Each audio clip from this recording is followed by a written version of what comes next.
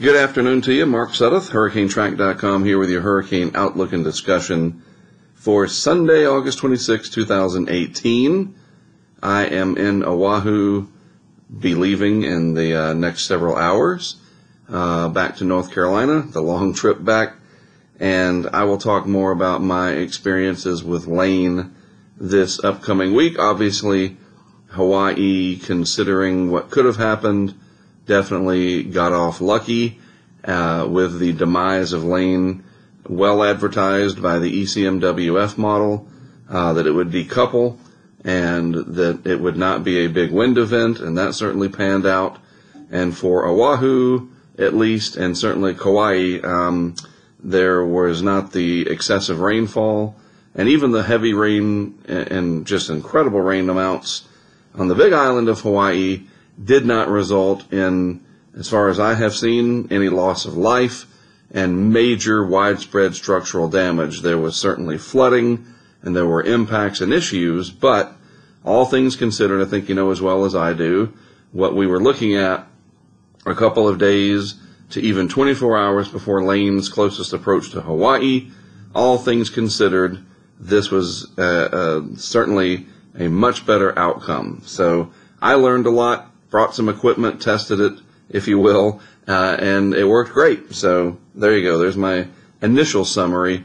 I'll talk more about it in the coming days after I get back home.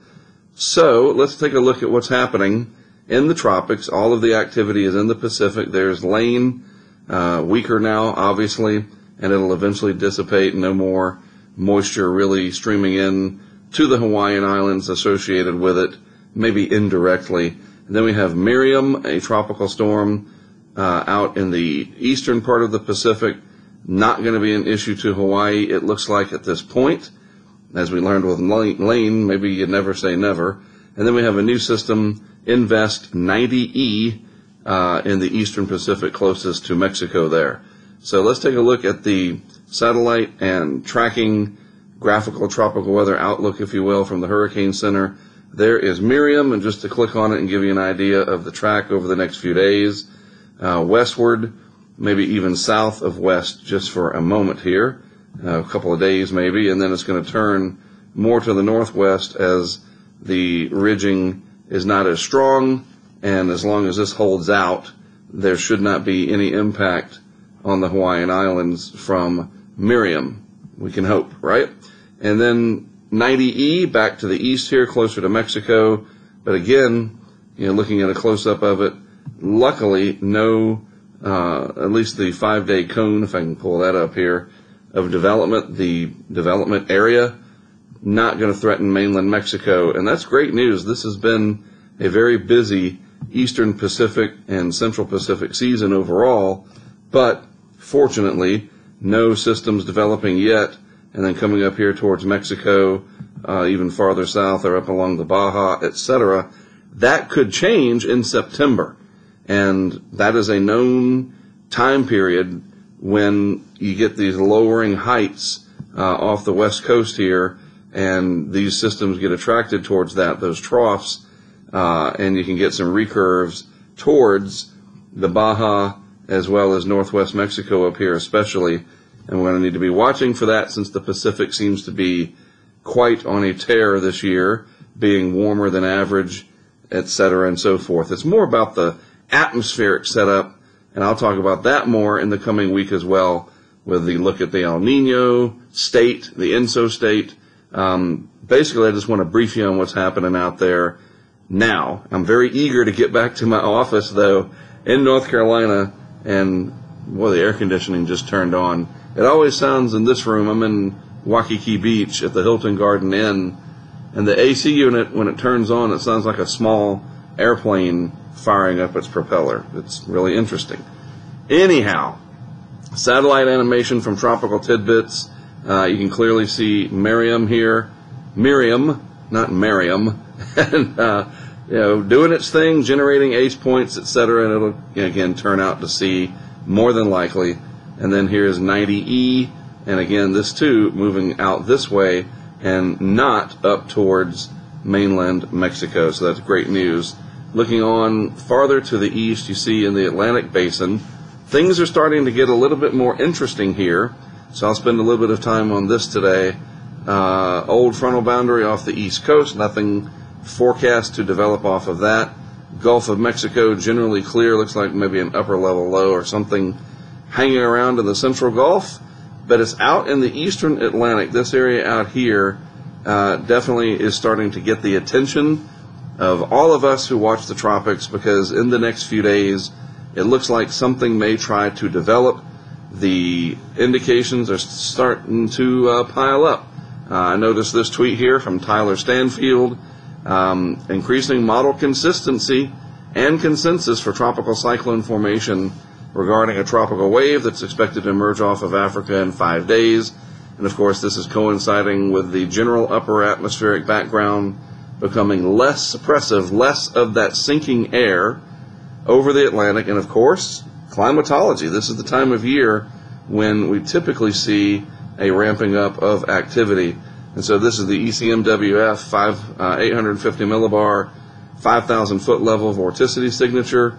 And you can see at hour 144, south of the Cabo Verde Islands, Cape Verde Islands back in my day, pretty good indication, and the airplane engine just turned off, the AC. Quick tangent, sidebar, distraction. In Hawaii, and I haven't seen this anywhere else, when you open your sliding door to your balcony, the air conditioner won't work. I've never seen that at any other hotel. I just thought that was weird. Anyhow, the euro definitely indicating some development here. We can see that going forward in the next little tweet here. The graphic, come on, cooperate, please. Thank you. The FV3 GFS. This is a new generation of the GFS, still in test mode. The operational, the current version, doesn't show this, but the FV3 does, and of course the GFS ensembles. It's kind of like asking one person what they think about something and then asking 20 people about what they think about something, and more of the majority of people think positive about it than negative, and that's what this shows, your distribution of different members of the GFS ensemble group that have a positive opinion that something will develop. Does that make sense? And you can see that clustering here near the Cabo Verde Islands, just south of there actually, which is telling that we're not seeing this come off up to the north. It's actually going to be to the south. So we're going to have to watch this closely over the next few days. The signs, I have been telling you that it looked like it was going to change. This is actually a little earlier than I thought it would change. I thought it was going to be into early parts of September. But this does match up with climatology. And very, very important, ladies and gentlemen, look at what has happened since mid-July, and it has finally achieved the threshold of being above the long-term average by a little bit more than 1/10 of a degree. And I know you're like, oh, come on, man, 1/10? I mean, it's 0.16 Celsius above the long-term average, the MDR. And we have heard so much about this, and that's why I am harping on it, because so much was made by several people that are high profile about how cold the Atlantic has been. And so now that it has warmed, I'm not seeing much talk about that. And you have to be fair and balanced, to quote a certain news organization. And when you talk, it's the same thing when you have extremes with, favorable conditions, and then they become unfavorable. You can't hype up and overblow one thing and then ignore the opposite effect of it or the opposite side of it. And, I've been talking about this for a long time, and these great products from Levi at Tropical Tidbits to be able to track this, that we can see these ups and downs.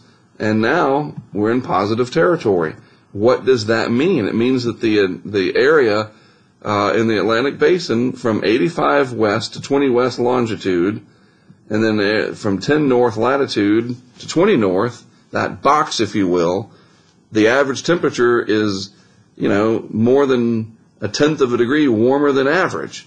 And why this matters, even though it's not that much, it's the climb out of the basement. From a full degree below the average to now 0.16 above. That's what's important, the change and all the energy that warmer water by, a degree Celsius plus some. That's what I'm getting at, folks. It has warmed more than a degree Celsius from where it was. And that amount of energy, we could spend a whole afternoon on all the energy that water holds, etc. My goodness, that would be even impossible for me to try to convince you of. But trust me, 1 degree plus Celsius increase in water temperature over that broad of an area is a tremendous amount of additional energy available for latent heat. You got me? I hope so. All right, so that means then, if we go look at the 10-day forecast, just as a glance here, from the European and its overall pressure anomalies in the Atlantic at day 10, dang, I mean, there you go. Does this mean this is exactly what this map will look like? Of course it doesn't. But it's showing, instead of nothing out here at all, 5 days before the traditional peak of the season, that there are 3 identifiable tropical cyclones based on all of its members, I'm assuming. I don't know if this is EPS based or not, the ensemble prediction. Nevertheless, this is your look at day 10 from the Euro. Things are about to get busy, and we will have to see then what is the steering pattern like. And we just have to wait. You know how it is. So there you go. This will be the last update, obviously, from Hawaii. The people out here have been incredible, very, very nice. Just little things like the constant eye contact they make with you when they're speaking to you, so forth and so on. It's been amazing. Certainly the island is beautiful. I can see why people like it out here. I am ready to get home. I worked hard, scoping out places to capture the impacts. The impacts didn't come. Good for them, honestly. Anytime that works out for the people, I'm all for it. But you know as well as I do, when it goes the other way, and we saw that last year, I want to be there, set up the equipment that I do, capture data, report on what's happening, and do my job. And if it, sometimes it goes the positive way, and the outcome's good for people, sometimes it doesn't. And in this case, 2 thumbs up for Hawaii on all accounts. And like I said, so far, no loss of life that I have heard of. And that is always the number 1 priority. So hopefully that'll hold. Have a great rest of your Sunday. Thank you so much for tuning in. I'll be back in North Carolina by tomorrow afternoon. Yep, it's that long of it's the time zone things too. I'm going to be traveling many, many miles. But I'll be back home tomorrow afternoon. Don't know if I'll get an update on. If not, it'll certainly be on Tuesday. Mark Sudduth, HurricaneTrack.com. We'll talk as the week progresses.